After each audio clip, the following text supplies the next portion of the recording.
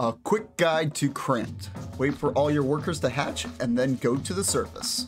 Create one worker and then have them go get leaf. Once you have 150, create one major and then delete the worker. You will only be making majors. Prioritize upgrading all your majors before creating a new one. Only take out the enemies above ground, alright? You should have enough space underground for all your soldiers. All this does is waste food that you could be putting towards a larger army.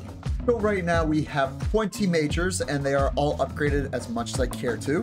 You can add as many majors as your food allows, but I'm only going to stop at 20. This strategy worked before they added a lot more food on the maps, so I'm just going to stop at 20 because I can. We have just cleared out all the enemies above ground and have plenty of food untouched. I'm talking thousands. And that is a quick guide to Cramped.